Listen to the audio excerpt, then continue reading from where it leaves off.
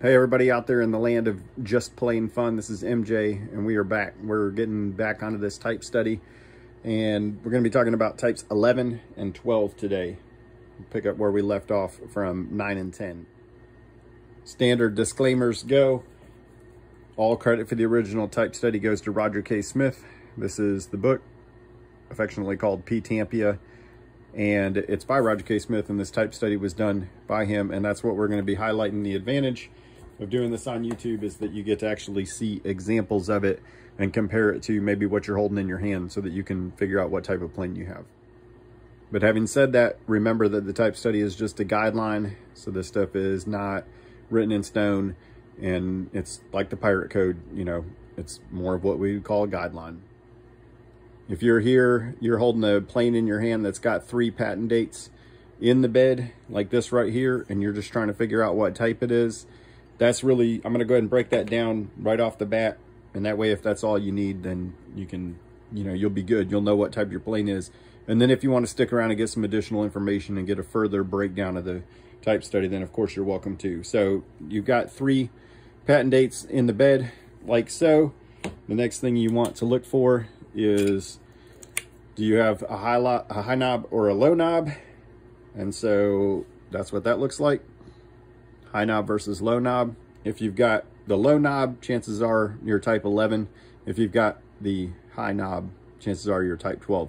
Next thing you're going to look at is the brass blade adjustment screw or knob right here. Let's go with knob. If that is 1 inch, so it's the smaller one, then you're probably looking at a type 11. And if you have the 1.25 inch, which is the larger one, then you're probably looking at a type 12. So those are going to be your 2 major differences that you can see right away. It's going to be, you know, high knob versus low knob, and then the size of that brass blade adjustment screw. And the last major difference, if all things are equal, if everything on the plane is original, then the last major difference is going to be your type 11 is going to have your V logo like so.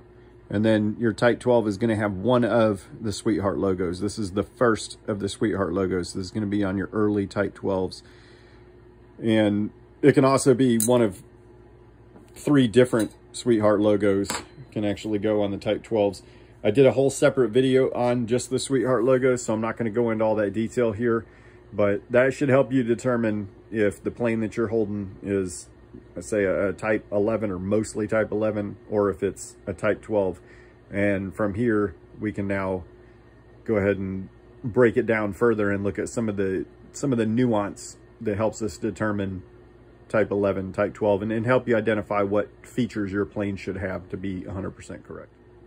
Let's go ahead and pick up where we left off with the type 10s. If you've already watched that video, or if you just know, you know that it's 2 patent dates back there. And the type 10s were really only made for just 2 or 3 years, 1907 and 1909. And there were not a lot of changes. Well, there were no major changes to the body other than adding a patent date between the type 10 and type 11. And then it was the T logo on your type 10s. There, you are going to see some bleed over. So even though the type 11 started in 1909, which was the, or excuse me, 1910, sorry, 1910, for the type 11s, and that was when they went to the V logo, that doesn't mean that they immediately stopped all production or stopped putting the T logos on there and, you know, everything was a V logo. That's not how it goes. So there's going to be some bleed over. So if you got a type 11 and you've still got a T logo holdout, nothing wrong with that. With the type 11s, we've already gone over the 3 patent dates. We talked about having a low knob, and then talked about having the small brass blade adjustment.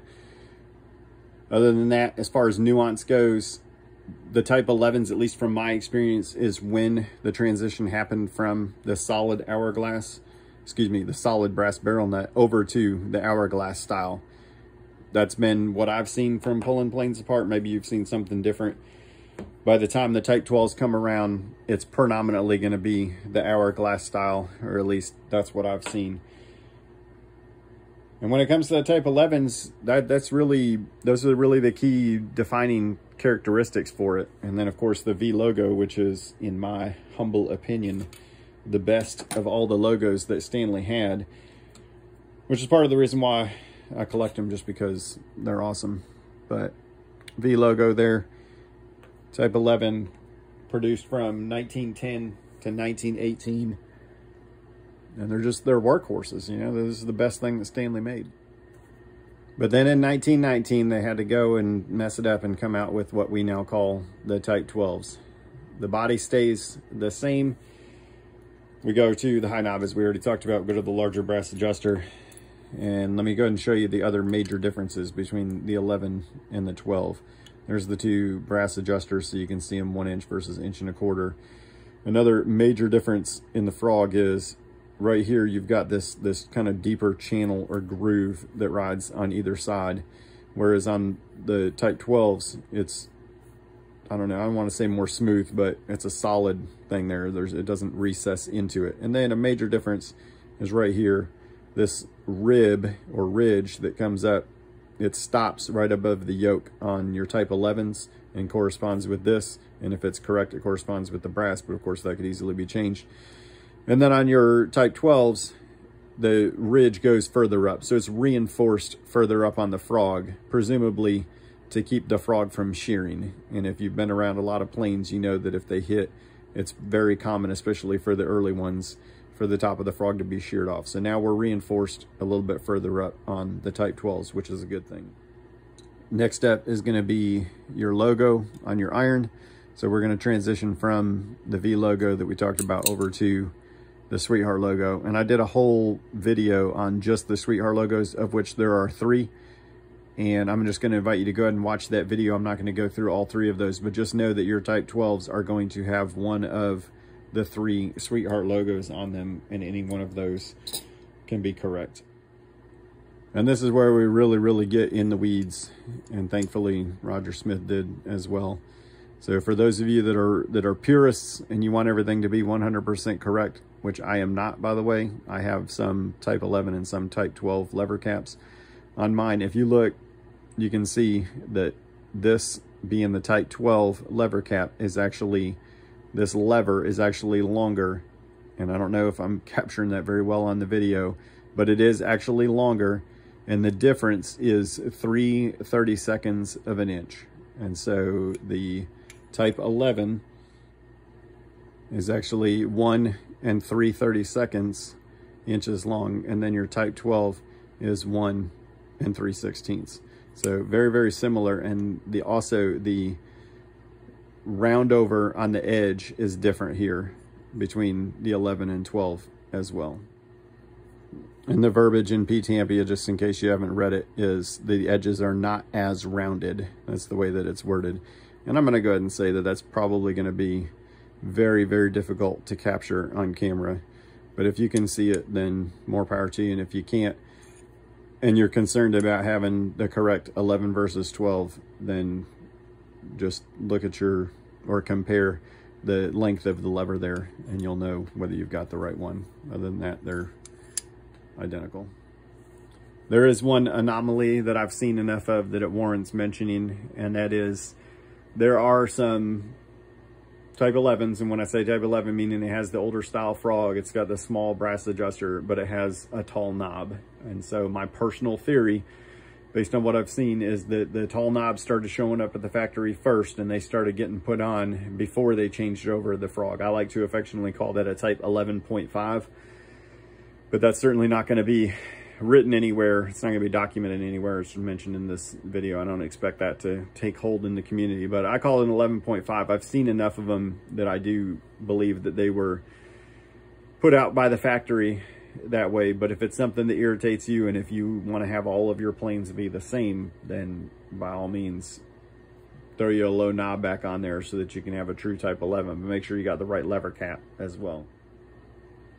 As an added bonus, for those of you that have been following the channel for a while, you already know that I collect Type 11s, and I've had at least a couple people ask about my personal collection. So you're looking at least a part of it. This is pretty much my pride and joys here.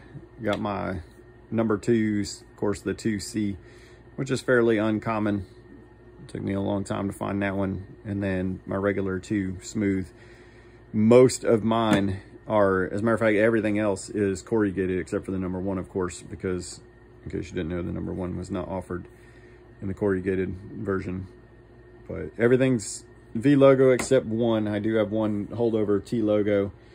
Everything is corrugated if it was made corrugated by Stanley, other than the number 2 smooth bottom. And I've got this Imposter here, which is my 5 1/4. I went in and threw a V logo on that, even though it's not 100% correct. This one is a Type 13, so this is kind of like a little primer, or a little teaser for the Type 13 and 14 video, because this was the first time that the 5 1/4 was introduced. And of course, being a corrugated guy, which by the way was nothing more than a marketing gimmick for Stanley. The studies have been done, and it does not in fact reduce friction as was claimed, but it's fun. And it's fun getting it all filled with wax buildup when you're actually using them. So again, little teaser for the Type 13 and 14 video. I'm not going to promise when that one's going to come out because I don't seem to film these regularly. But if anybody has any questions, comments, anything you want to add, anything you want to maybe correct or share your experience, you are more than welcome to do so here on YouTube, or come on over to Just Plain Fun, the parts division, over on Facebook.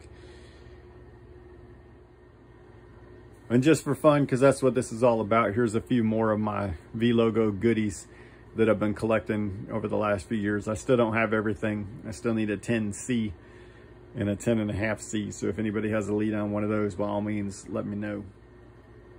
Most of all, I just want to thank everybody for watching, and thanks for helping us get to, I think we're closing in on 550 subscribers now. Really appreciate that.